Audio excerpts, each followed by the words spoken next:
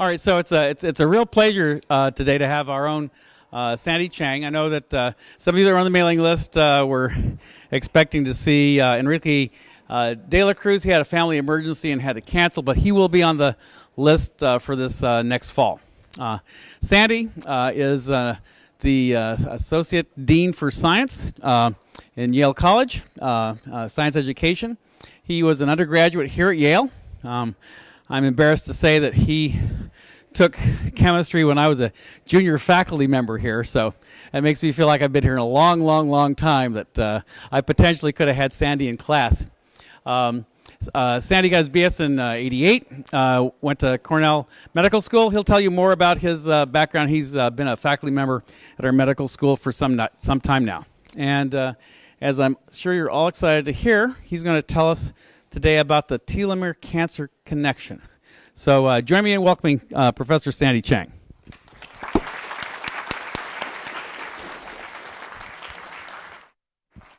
Thank you, Kurt, for that nice introduction, and welcome all of you to Yale Science Saturday. Let's see if this works. Okay, so I hope some of you at least got to see the demonstration I had outside when I had set up 3 microscopes looking at normal cells and 3 microscopes looking at cancer cells. And I just wanted you to know, for those of you who didn't get to see it, we actually looked at cancer cells from a person named Henrietta Lacks. Some of you may know this name. Henrietta Lacks was an African-American lady who unfortunately died from cervical cancer in 1951. But her contribution to science is immense because her cells live. Even though she died, her cancer cells was biopsied, put in a dish, and they grew. Her cells were the first human cancer cells to grow. No other human cancer cells in the past was able to be grown in a dish. So, let's see, where's my thing? So this is Henrietta Lacks. If you want to know more about her, this is a fantastic book written by Rebecca Skloot, The Immortal Lives of Henrietta Lacks. So we got to see her cells, which I use a lot in my own laboratory, versus normal cells. Okay. So before I go on, I want to see in a show of hands, how many high school students are in the audience? High school students, raise your hands up. Okay, a few high school students. How about middle school? Oh, mostly middle schools. Elementary school? We have a few too. All right, great. Now, I'm the type of professor who loves to ask questions, and I want to hear answers. Okay, so don't be shy about raising your hand and answering my questions. And in fact, there will be a special prize for the student who answers the most questions. I'm not going to tell you what prize it is. You have to wait for it. All right, so I'm going to talk a little bit about me and my career as a scientist. So I was born in Taiwan, and I came to the U.S. when I was 7 years old. I grew up in New York City in the Bronx, and went to an amazing high school called the Bronx High School of Science. Some of you may have heard of it. Bronx High School of Science generates a lot of scientists, but it doesn't only do science, okay? So I don't want to give you that impression. So I did a lot of science fair projects as a student, and this is me 34 years ago.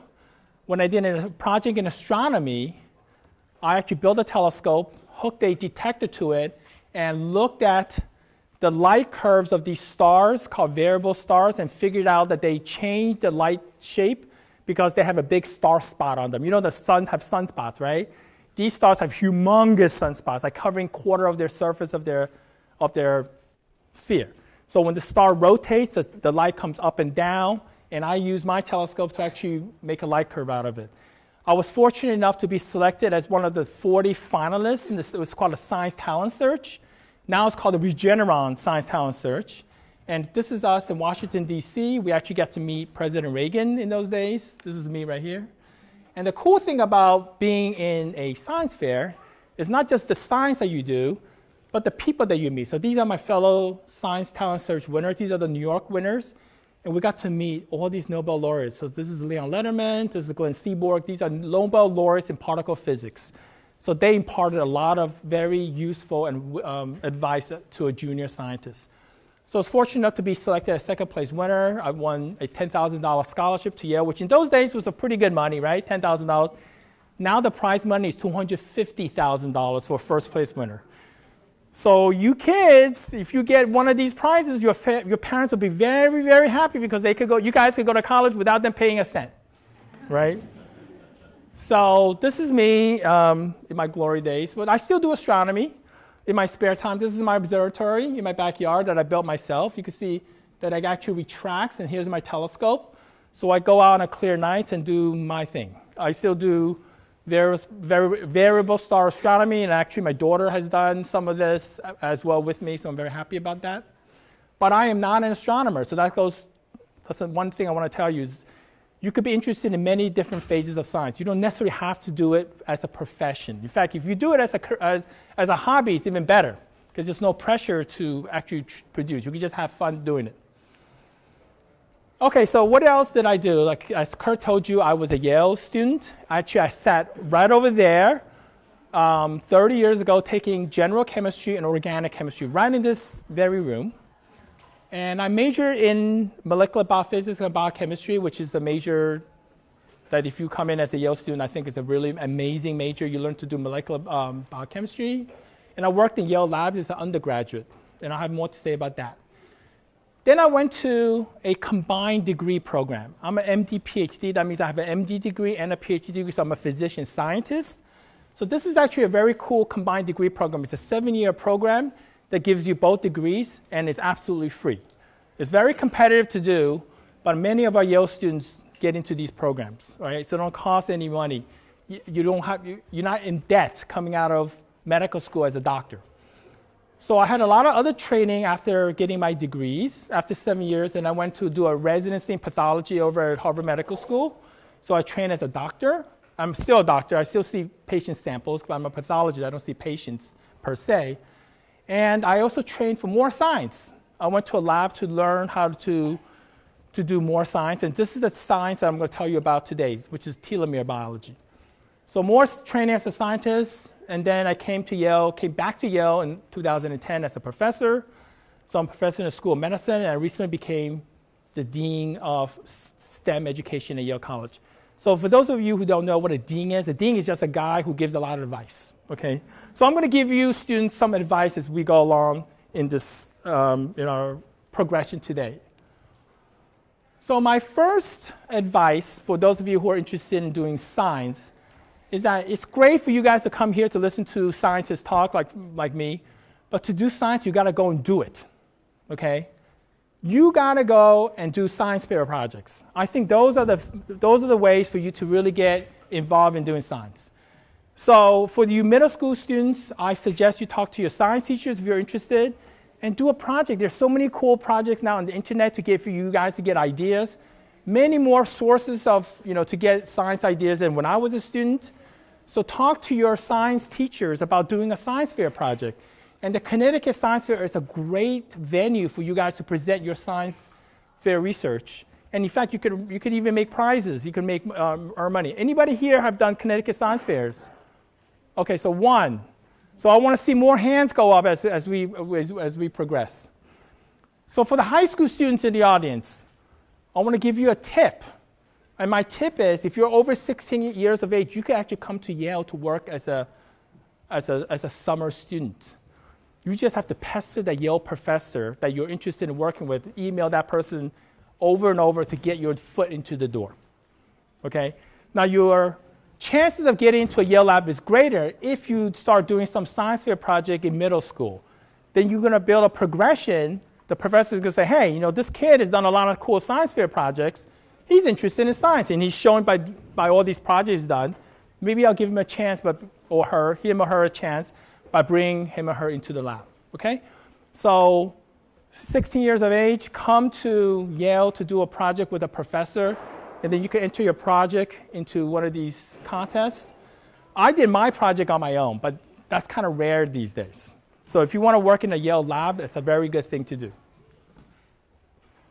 And the other advice I want to tell you is, if you're interested in becoming a scientist, go to a college. This is for the high school juniors or seniors applying to college. Go to a college that emphasizes undergraduate science research, especially a place that will give you money to do research. A lot of colleges don't do this, so you have to do a little homework. And it doesn't really matter what college you go to. What matters is that you go to the best graduate school. So 4 years of undergraduate, if you do a lot of research, it doesn't matter if you come to Yale or to another school, But if you do a lot of undergraduate research, and you can get into the best graduate school, and that's important.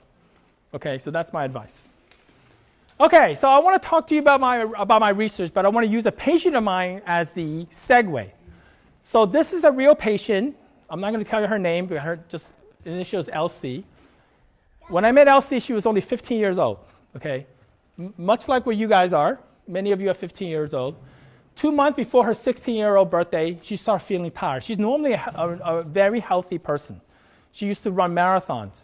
Why did she become tired all of a sudden? She can't even walk to the ends of her driveway. And then she started developing these little blotches on her skin. Okay? And then what really got her scared is when she started brushing her teeth, she started bleeding profusely, right? Normally when you brush your teeth, you shouldn't bleed. So her teeth started bleeding, and then came to the doctor, and that's how I saw her. So what are you guys thinking? I want my teenage student scientists to start thinking. So what are you guys thinking? What do you think is happening to LC? Yes, kid over there. Why do you think cancer all of a sudden? This is a 15-year-old. 15-year-olds don't get cancer. Yes. Well, you got to talk. You're going to speak up loud. Okay. This is a very clever kid. This talk is about cancer, so I'm going to talk about a patient with cancer. Okay. Very good. Yeah. Yes. So why would you suspect cancer if the kid is bleeding excessively? Why?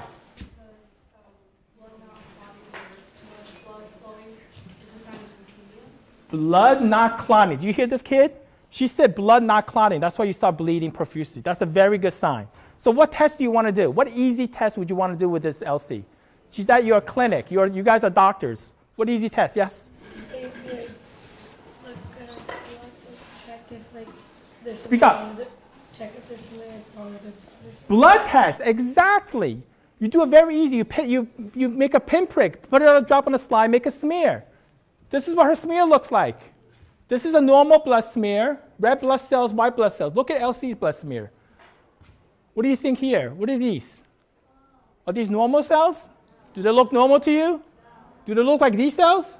These are neutrophils. These are normal white blood cells that fight infection. Do we see any of these guys here? We see these crazy, tell me their size. Are they big, small? They're big, they're giant. They're big, giant cells. Okay, good, very good. You guys go all be pathologists. Fantastic. All right. So let me tell you a little bit about how blood cells mature. Okay, normally you have something called a myeloblast, which is a stem cell. Don't worry about the name. You know, the thing in science is there's a lot of names, okay? Don't worry so much about the name. Just think about the concept. So anyway, this myeloblast turned into what's called a promyelocyte. Does this cell look like anything that you just saw? LC cells, right?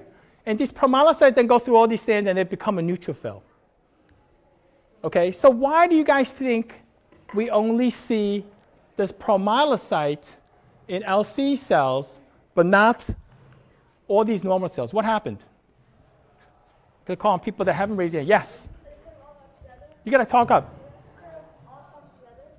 Okay, that's a good thought, but that's not exactly what's happening. They're not all forming together. How about that kid right there?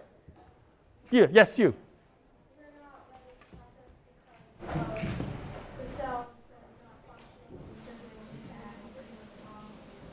I'm sorry, I can't hear you. You got to speak up. They're not functioning like they're supposed to be. They're not functioning as they're supposed to. Exactly. So instead of turning into neutrophils, LC cells are stuck on the promyelocyte stage. You don't make any other cells. That's all you see is these type of cells. Okay? And she has what's called acute promyelocytic leukemia. She has leukemia. Somebody here said over there is absolutely right. She has leukemia. She has a blood cancer. Very, very scary disease. This used to be fatal. 30 years ago, if you have this disease, you're dead. 100% death at 15 years of age. That's a very sad prognosis. Luckily, this is a very rare disease. Okay? So with LC, something happens that the normal differentiation, I'm going to throw a few words out there. Differentiation means the changes from this cell to this cell. Differentiation is blocked. Normally, when you go from this white blood cell blast, the myeloblast, to neutrophil, you go through these stages, but this is blocked right at the promyelocyte stage. So the question is why? Why does this happen? Okay, so let's explore this question. A very famous scientist looked at the chromosomes of patients with acute promyelocytic leukemia. Chromosomes are units of genetic material, for those of you who don't know. We have 23 chromosomes from your mom, 23 chromosomes from your dad. If you look at the chromosomes, what's in every acute promyelocytic leukemia is a switch between chromosome 15 and 17. It's called a 15-17 translocation. Chromosome 15 breaks, chromosome 17 breaks, they switch places. Here's 15, here's 17, break, switch places. Now you get a hybrid chromosome 15 and a hybrid chromosome 17. This is not good. And this is diagnostic for this disease. All acute promyelocytic leukemias have this type of translocation. The chromosomes break and switch places. Okay, so let's go one step further and ask why this happens. So what happens when chromosomes are where genes live. You could think about chromosomes as a library. It's a library of your genetic information. The books in the library are the genes, okay?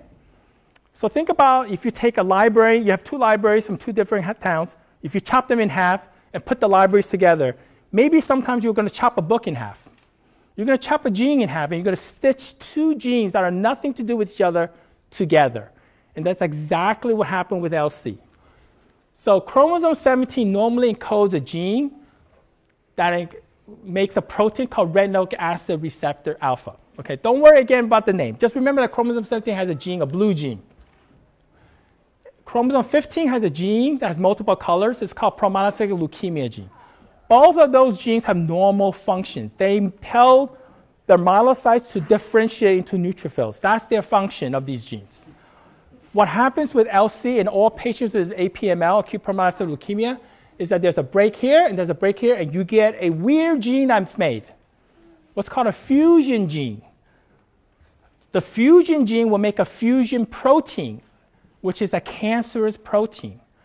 This protein is a new protein only arising from this switch, this translocation, and this protein blocks differentiation, okay? Because remember I told you, normally these two genes are involved in differentiation. Now you chop them in half, make a new gene, it's not gonna work. So that's why these cells cannot differentiate. They're stuck in the promyelocyte stage. And if you're stuck in the promyelocyte stage, like the woman, the girl in the up there said, you can't make white blood cells. You can't make platelets. That's why you start bleeding, because you can't make normal cells, right? Normal blood cells are needed to stop bleeding, stop infection. So what do you think about LC's chance of getting infections? Is it high or low? Very high, right? She has no neutrophils to fight off infections. That's why this is a bad disease. So what I want to impress with you is this is a disease in which there's actually a break in genes, in DNA. And that's what cancer is. Cancer is a disease of the genes. Cancer is a genetic disease. All cancers are due to mutations in genes. In LC's case, it's particularly these two genes. Yes? Just a quick question. So this is not random. I mean, is that unusual for a cancer, or is that typical of many cancers? That's a great question. This is not random. 15-17 translocation is characteristic of this disease. I'm going to tell you why this is later in my talk. Okay, so like I said, this new cancer protein that's generated from this break and then joining blocks differentiation. So normal cellular differentiation is blocked in patients with acute promyelocytic leukemia. But thank goodness there is a cure. Okay, I wouldn't be here talking to you if there's no cure. It so happens that a drug called all-trans-retinoic acid, or ATRA, can actually bind to this cancer protein and blocks it. This is research done totally serendipitously. People were testing different compounds, and you know what they were doing, and just came upon this just by chance in the 70s. And amazingly, it works. So all transthyretic acid changes the stuck promyelocytes and then allows them to differentiate back into neutrophils. And this is a drug that was given to all APML patients, and it is curative. Yes? Yeah, speak up. That's a great question. So neutrophils are white blood cells. So all the white blood cell lineage gets blocked. There's other two pathways in blood formation is not blocked. It's not just neutrophils. So with LC's case, she was cured. This is one instance when a drug can actually cure a patient. She has to be on this drug forever. And thank goodness there's little side effects with this drug. And now she's a mom, which is fantastic. But this case illustrates, again, that cancer is a genetic disease, right? Cancer is the disease of the DNA.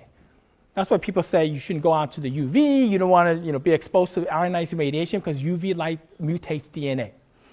Similarly, gene breaks, gene fusions also cause cancer, like you see with LC's case.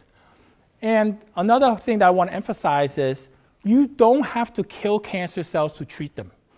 So a lot of the cases with radiation therapy, with chemotherapy, the aim is to kill cancer cells. Don't necessarily have to do that anymore. If you could change a cancer cell's biology to make it differentiate into normal cells, that's the same thing, right? The cancer is not completely gone. She still has the cancer cells around. It's just being suppressed by this drug, and it's not affecting the normal cellular function of white blood cells. Yes, you have a question? Could this pass down to children? Could the cancer pass down? Can this be passed down to children? That's a great question. So is this mutation? So how do you get a cancer that's passed down to children? Where does the mutation have to be? In the gene. Which gene? What cells? In any gene?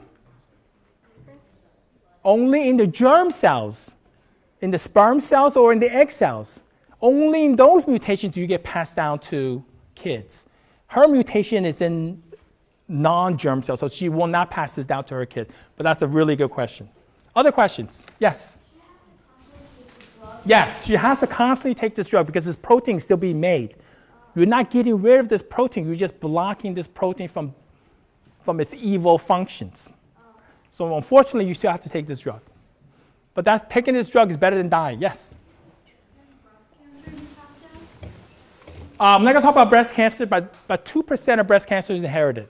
Most of the breast cancers are not inherited, cannot be passed down. Yes? I was going to say, you were talking about germ cells, and I was noticing that the translocation seems similar to the translocation that occurs during meiosis naturally between maternal and paternal genes. Is there a similar process involved in the irregular translocation? He's asking a very sophisticated question between meiosis and mitosis. These breaks are not meiotic. These are mitotic breaks. Okay? They're not the similar breaks. Meiotic breaks are different, and they don't involve 1517. But that's a very good question. The breaks mechanism are similar, which I'm going to get into. Okay, so I have to go on. So if I were just a doctor, I'll be happy with just treating the patient, right? I give LC the drug, she's living, and she's fine. But as a scientist, I'm not satisfied because scientists is always asking why. So the question is, why do breaks happen, right? That should be kind of like in your mind. Why are breaks happening? Why do gene fusions cause cancer? Okay, so that's the question I wanted to address. So to address this question, we have to go to another topic, which is a thing called telomeres. This is going to be the focus of my talk. Telomeres are these structures at the ends of all of our chromosomes. In fact, they're at the ends of every eukaryotic organism.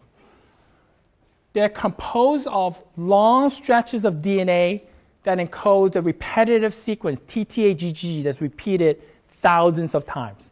TTAGG, TTAGG, TTAGG. It just keeps on going, okay? And so this is a chromosome, like I showed you before.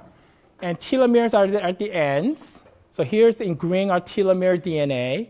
And these are telomeric sequences, okay? So just remember that. And telomeres, you could think of, if you don't remember anything, remember this slide. Telomeres are the ends of, like the little plastic caps at the ends of your shoelace. okay? When somebody in the street randomly asks you, what's a telomere? You could say, they're like the little plastic caps in my shoelace. They protect my shoelaces and make them functional, which is exactly what they do. So here is caps at the end of the shoelace, but you need them to thread them into the holes of your sneaker. If they become frayed without the cap, your shoelaces are messed up, and we call those dysfunctional. So telomeres, when they become dysfunctional, are no longer functioning, okay? They don't have a proper function. So think of telomeres at the ends of your shoelace, and when they're no longer functional, they don't exert the normal cellular function. So I'm going to tell you what telomeres do and why is this important in thinking about LC's cancer. Okay, so telomeres are, as I said, at the ends of our chromosomes. But because of, I'm not going to explain why, but because of these weird things that happen, normal cells, when they divide, they cannot copy the ends of telomeres. Okay, that's just what's happened in eukaryotic cells. So what happens when the cell divides over time is that the telomeres get shorter and shorter and shorter. You can think of telomeres also as a biological clock. In fact, look at your parents around you. They have shorter telomeres than you guys do, right? Because they've lived longer. They have many more rounds of cell division, okay? So in 99% of our cells, telomeres are shortening. Our skin cells, our organs, our cells that divide. Only in our stem cells do telomeres are maintained. And they're maintained by this enzyme called telomerase, which is shown here. Telomerase is the enzyme that maintains telomere ends. This is the immortal enzyme. If you have telomerase in your cells will never, never die. They will just keep on dividing forever and ever and ever and ever. Okay? And it's because telomerase prevents telomeres from shortening. And if you don't shorten your telomeres, you could divide forever. I'm going to tell you why in a second. So this is telomerase. And remember, telomerase is only in 1% of our cells, which are stem cells, but in 90% of our cancer cells. 90% of all our cancer cells express telomerase. Because cancer cells, as you probably know, divide like crazy. They're immortal because they grow, grow, grow, grow. They don't stop until either you die or you do something to kill it. That's why cancer cells are so lethal, because they're immortal. And the reason why they're immortal is because they turn on this enzyme telomerase to maintain telomere ends. So it is utterly important for every organism to maintain their telomere ends. You can't live with short telomeres, and I'm going to tell you why. Okay, so how do we look at telomere length? Telomere length and different chromosomes have different sizes. So we could chop the telomeres up with an enzyme, run it on what's called a gel. So you could separate out telomere length by size. And what you actually get is a smear. Okay? So here's a representation. Here's a chromosome. Here's telomeres at two ends of a chromosome. They get shorter, as I said, as you divide, cellular division, right? Parents, your telomeres are getting shorter, unfortunately. Grandparents, the telomeres are right down here, okay? Nearing senescence. Senescence is a phase of the cells when they stop dividing. Okay, I'm going to tell you more about senescence. So here's cell division. Telomeres are getting shorter. So here's a smear. You look at telomeres like this. They're getting shorter, shorter, shorter, shorter, shorter. And then here in cancer cells, they don't get any more shorter, but they don't get longer either. They reactivate telomerase and maintain the telomeres at a stable but short length. Okay?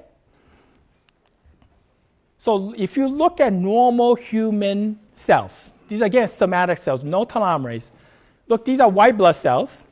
If you look at people from 60 to 100 years of age, look at the telomere length, you can see, yes, indeed, the telomeres do shorten about 70 base pairs per year. Okay? So again, telomere length can be used as a biological clock, a clock of aging. Okay, so I'm going to link this concept of cancer and aging together in a second. Okay, so now we know telomeres shorten in all of us, except for our stem cells. So if you were to look at stem cell telomere length, what would you get? Who's smart? What? Straight line, what? Up and down like this straight line? Across. Very good. So stem cell telomere length would be like this, right? Because they don't shorten over time. Because they express, what do stem cells express to make their telomeres long? No, they do divide, but they express telomerase, the enzyme telomerase to maintain their telomeres. Okay? Okay, good. So what is a consequence of short telomeres? Gene fusions. Chromosomes start sticking to each other. This is one of the reasons why chromosome fusions occur in a patient like LC. Short telomeres causes chromosome. Here's one chromosome in blue. Okay, these red dots are telomeres. But if you have short telomeres, the telomeres get so short you don't see a red dot, but they start sticking to each other. So these are the chromosome fusions that we see in LC, the translocations that we saw with 1517. Here we have a lot of translocation because I experimentally shortened the telomeres down in these cells by a great deal. So you can see here, these chromosomes, like this chromosome, a very short telomere, see these two little red dots, is smaller than these two dots. So these telomeres have shorter than these, and the shortest ones have started sticking to each other or fusion. So short telomeres causes gene fusions. Yes? What lets cancer cells, like, you said that 90% of them have, like, that whenever they reproduce, like, telomeres get shorter. Like, what causes that for, like, cancer cells not to have it, and why doesn't every cell have it? Okay, so the 90% of cancer cells reactivate this enzyme telomerase. So remember I said that the telomere gets really, really short. Then they turn on telomerase, and they keep their telomere short, but no shorter. So it's okay to live with a short telomeres as long as you don't get any shorter to activate all the bad responses I'm going to talk about in a second. So cancer cells all turn on this gene called telomerase. The enzyme is working to maintain telomeres. So that's why they're immortal. Okay? Why don't regular cells? Why don't regular cells turn on telomerase? That's a really great question. And the reason is because we are long-lived organisms. We have long-lived organisms. One of the drawbacks is that we get cancer.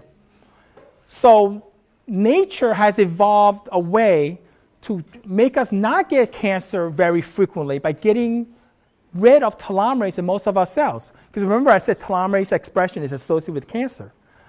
So we don't express telomerase in our cells because we age and we accumulate mutations. If you have telomerase in your cells, you can get cancer very easily at a young age. We don't want that. So this is a byproduct of the fact that we are a group of beings that age for a long time. We're long-lived organisms. Yes?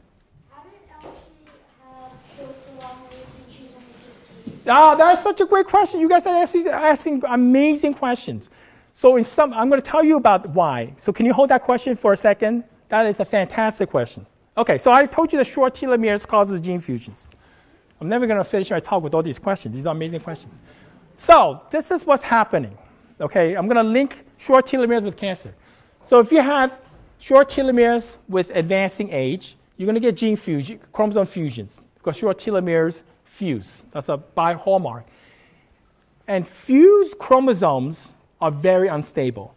They undergo the cycle in which the chromosome can get broken and repaired, called fusion breakage bridge cycle. So the chromosomes are fused, then they get pulled apart when the cell divide, they get broken, and all of this causes cancer to form because it makes, again, translocations between two potential cancer-causing genes, and they form what's called carcinoma in situ. This is an early form of cancer. Most of the cancer cannot progress beyond this early form of cancer called carcinoma in situ. In fact, if all of us older people may already have carcinoma in situ, we just don't know it because they develop and nothing happens. They don't get any worse. The reason is because carcinoma in situ don't turn on the enzyme telomerase. Remember I said 90% of human cancer have to turn on telomerase? Only when you turn on telomerase do you become an amazing, aggressive, invasive cancer.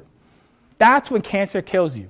Not when it sits in your colon and form a little nodule. That doesn't kill you. Cancer kills you because it becomes metastatic and invades, and it goes to your brain and gives you a stroke and you die. Okay? Or it goes to some other organ and it just blocks organ function. That's why cancer isn't, when it becomes invasive, it's very bad.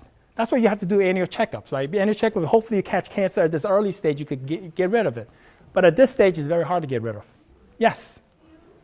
Say that 90% of cancer activated telomeres. Like Telomerase. I know there's a lot of lingo that sounds very similar. That leaves 10% of the Ah. cancer not to activate.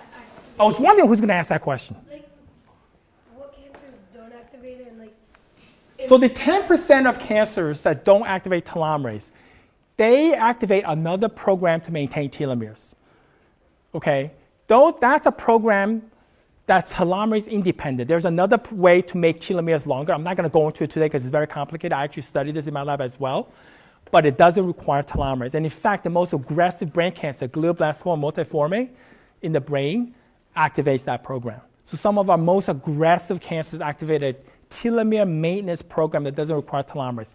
But 100% of all human cancers have to activate a telomere maintenance program. You got to maintain your telomeres. Like I said, short telomeres kills you. So 90% turn on telomerase, 10% do this thing called alternative lengthening of telomeres, or ALT, telomerase independence. I'll be happy to talk to you more about it after this lecture if you want. All right. So now I'm going to talk about the flip side of it. So we talk about telomerase, telomeres, and cancer. I want to talk a little bit about aging. Okay. So if you look at cells, if you take normal human fibroblasts, normal human skin cells, and put it in a dish and grow it, do you think that these cells will grow forever, like the HeLa cells that we saw outside? Why do you think they won't grow forever? Yes? Yeah, so you have been listening. Great. So these cells have short telomeres. And then in fact, that's exactly what happens. So when this scientist named Leonard Hayflick did this experiment in the 1950s, he took normal human fibroblasts out, put it in a dish, grew it, and he thought, normal human fibroblasts is going to act just like HeLa cells. Remember I just told you that HeLa cells grow and grow and grow, they grow forever?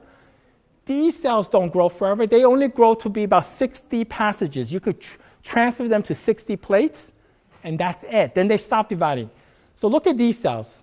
These cells look pretty healthy, right? Here's the nuclei. They look like they're in pretty good shape. What do you think about these cells? They look like what? It sort of looks like when you take an egg and then you would That's exact. I love teaching this class. In fact, that's what we call it, a fried egg morphology. They do look like fried eggs. In fact, sometimes they have binucleated cells that look like they have two egg yolks, okay? These are what's called senescent cells. Senescent cells are cells that don't divide anymore. They can't divide because they have very short telomeres. And in fact, for us older people, that's what we've been getting in our organs. We're accumulating senescent cells as we age, okay? So what is the linkage between senescent cells and aging? And the linkage is because aging is completely not complete. I don't want to say completely because there's other causes of aging. But aging is 90% due to the accumulation of senescent cells. And large part of the senescent cells come from short telomeres. There are other ways to get senescent cells I'm going to tell you in a second.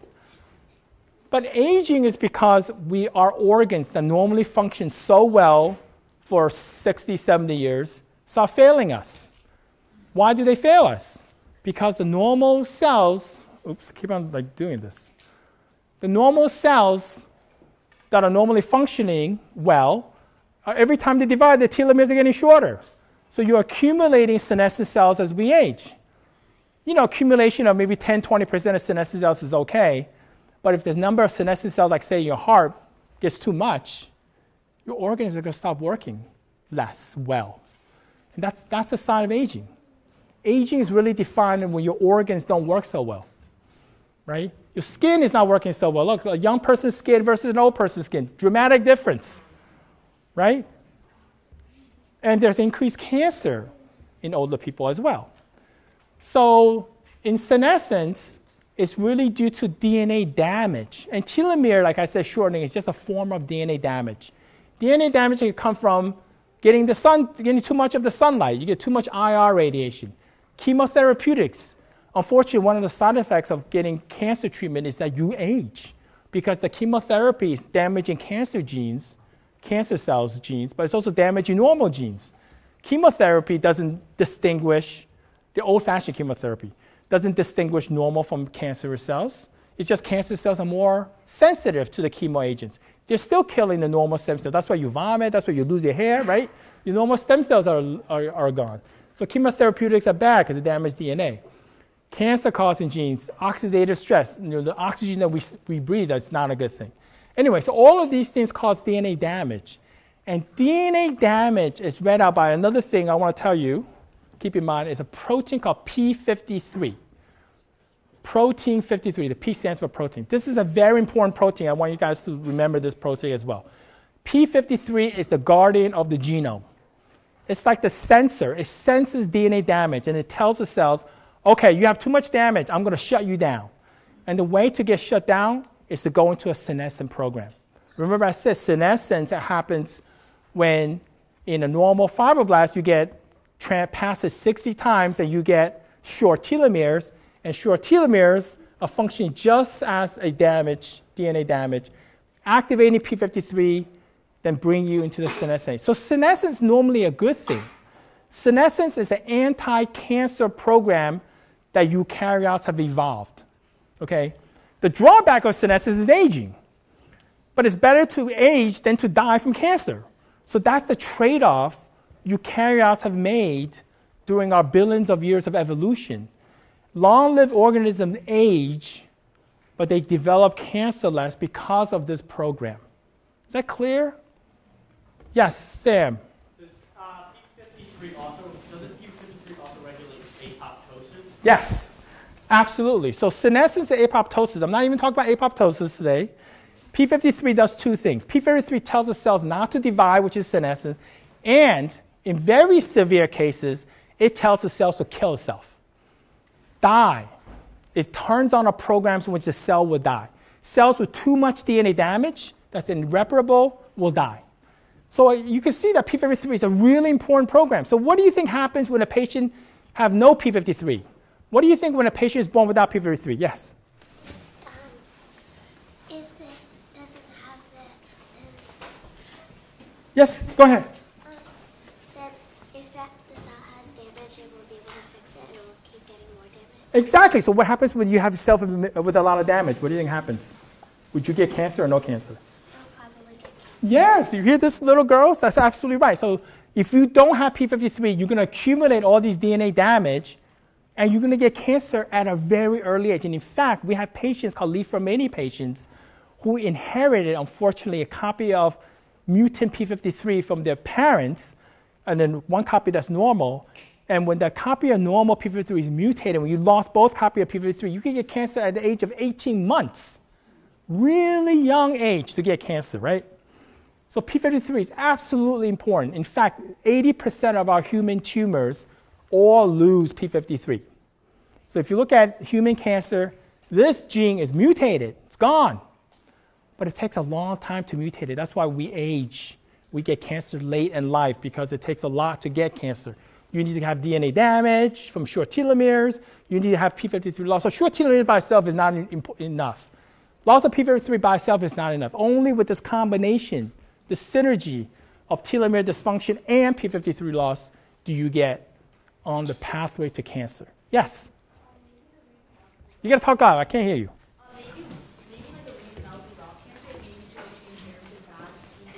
Actually, that's a very good thought, but she doesn't have bad P53. So normally you lose P53 when you're old. LC did not inherit a mutation in P53, so her P53 is actually normal. Okay, so I told you a lot about cell culture work. What about in an organism? So when I was in my postdoc days, we actually made a mouse in which we knocked out the telomerase gene. So here's a mouse with no telomerase in every one of their tissues. So what happens is that the telomeres shorten as we predict. And look at this mouse. This is a mouse with very short telomeres. It looks weird, right? It actually has aging phenotype. It has like this humpback. It loses its hair, and it dies very early. So this is a direct, and here's the telomere length. So if you look at normal telomeres, it's like sort of like a Gaussian distribution, a normal distribution, and it clusters around here. This is around 5,000 units. That's normal telomere. If you don't have the telomerase gene, the telomeres shorten, right? So your telomeres are short. So this is the first direct proof that telomerase is needed to maintain an organism's health span. If you don't have the enzyme telomerase, like in this mouse, all the stem cells don't work well. That's why these mice age. And the short telomeres activate P53 to cause an aging phenotype. So this is direct proof in a mouse, in an animal model. And it's likely to be true in humans. Obviously, we can't experiment on humans. This is the best we could do. But this mouse shows signs of premature aging due to telomere dysfunction. Now, what happens? Let's see how smart you guys are, because I think you guys are pretty smart. What happens if I mutate P53 in this mouse? Now this mouse has very short telomeres, and has no P53, what do you think happened? Let me ask this kid a question. Yes? They could get cancer, yes. So in fact, these mice with short telomeres and no P53 get cancer very early. Now you have a way of DNA damage, fusions, and no P53 as guardian of that, you're going to get cancer. Absolutely. Okay, so I'm going to summarize this part of the talk with this diagram linking aging, cancer, and telomeres. So you guys should all know this because this is what I've been talking about. In normal somatic cells with no telomeres, telomeres shorten with each round of cell division, right? That's what's happening right now with us. So very short telomeres is viewed as damaged DNA. Damaged DNA activates P53, which is a sensor for damaged DNA. It's a guardian of the genome. So when P53 gets activated, it turns on the senescence program to tell the cells to stop dividing. This is a good thing because these cells with short telomeres and damaged DNA, if they don't stop dividing, they will give rise to cancer. So P53 is blocking cancer by telling these mutated DNA damaged cells to stop dividing. What if you unfortunately lose P53 in the cell? Then remember, genes are mutated stochastically all the time. That means random mutations happen. If you just are unlucky that you have a cell that loses P53, this is what happens. Telomeres will shorten, but the short telomeres will not activate a protective program like senescence. The cells will continue to shorten the telomeres, and in fact, what will happen is they will reactivate telomeres if given enough time. Telomeres will maintain the telomeres in cancer cells. These cells will become cancerous. Now they have telomeres, they have short telomeres, no P53. Again, as that kid right there predicted, or the little girl predicted, sorry, cancer progression, right? So you have two flip sides of the coin. Either you age or you get cancer. You can't have your cake and eat it too.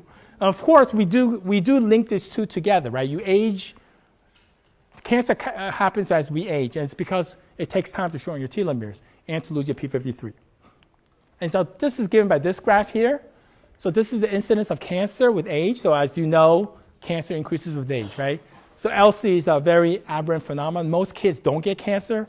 Cancer, we know, is associated with advancing age in older adults. And that's because telomeres shorten, right? So you have this threshold where you get very short telomeres and the cancer incidence, and that's when cancer occurs. Yes? When DNA mutates, Yep. can it mutate without short telomeres? Yes.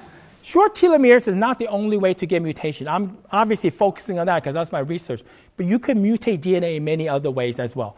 As long as you damage DNA and you also lose P53, you will get cancer. Okay, so let me show you some human data. So these are people that we follow, not we, but the collective we. So here's cancer incidence. So people with the shortest telomeres have the highest cancer incidence. People who just happen to have longer telomeres have much lower cancer incidence. Look at the difference, especially with follow-up in terms of month. This is like a 5-fold difference. So hopefully every one of us here have long telomeres, right? So it's protective. So look at cancer death. So death from cancer.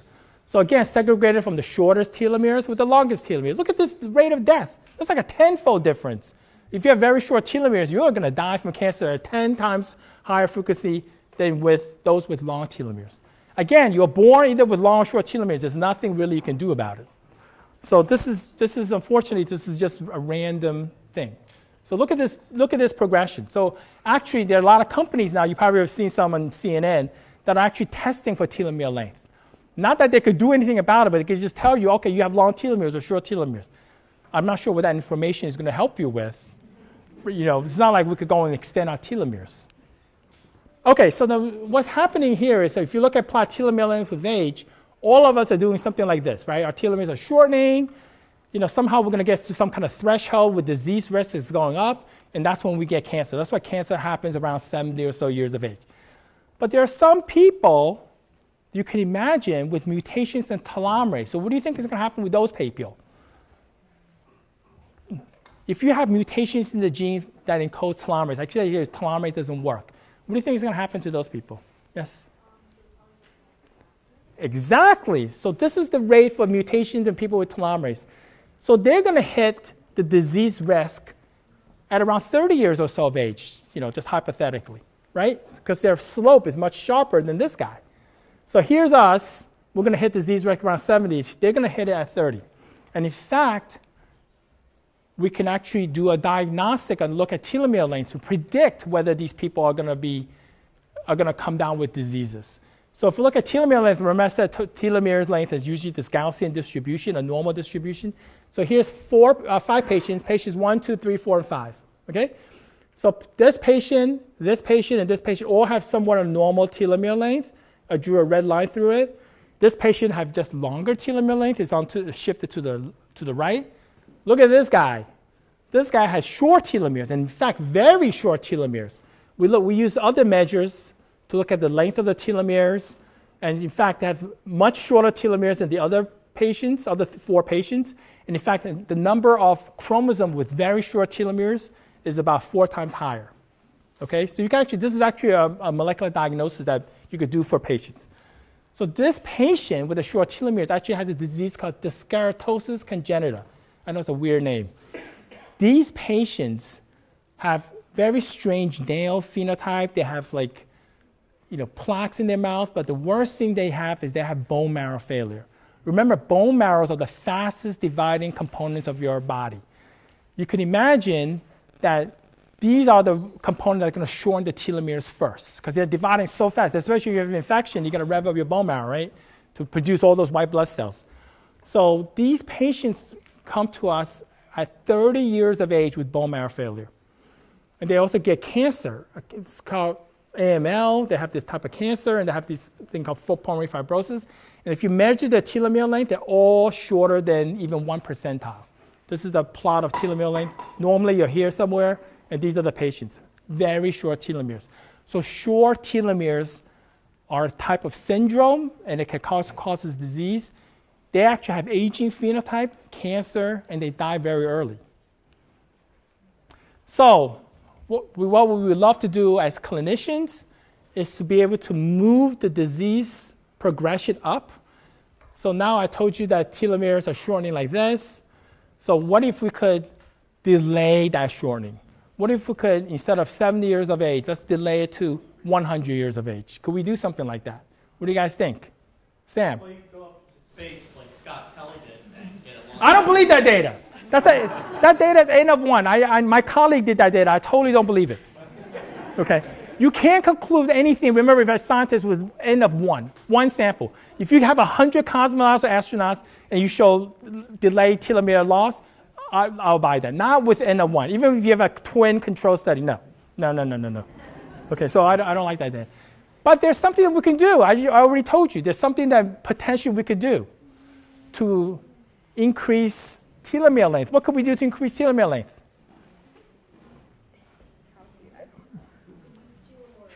Telomerase. See, this kid has been listening. What if we introduce telomerase? That was, people would be talking about this. We discovered telomerase. What about giving telomerase to people to increase their telomere length? Wouldn't that shift the axis up to prevent aging? Okay, so we give telomerase to cells. So here's an assay for telomerase. I'm not going to talk into it. But remember I told you that I showed you telomeres and smears, right? They get shorter as we age. Look at what happens if you put in telomerase. Telomeres get longer. It really does lengthen telomeres. The enzyme is working, especially at high copies. Look, telomeres are increasing. Remember, it's cell senesce at 60 population doubling, 60 passages. This is what normally, without telomerase, they stop dividing. With telomerase, they're immortal. They're growing. Isn't that a good thing? Why do some people say no? It's not a good thing. Well, yeah, you three, I'm only calling out you. How about you in the back?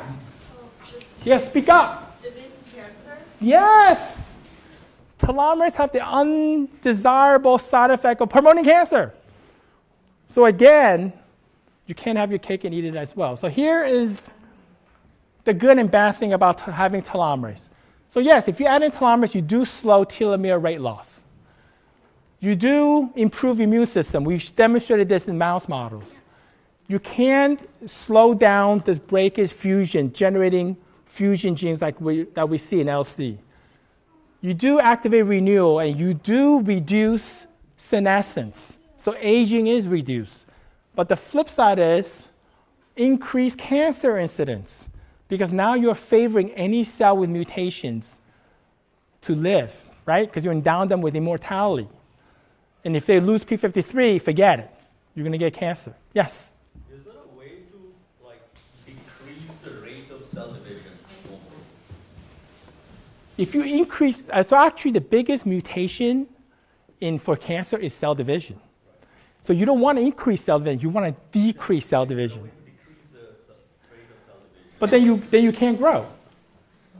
Well, in adults, after they have grown? After they have grown, in adults. Oh yeah, that's the holy grail. If you become an adult, if you can manipulate P53 levels, we can manipulate cell division levels, that would be fantastic. We can't do that. Cell division is the #1 generation of mutations.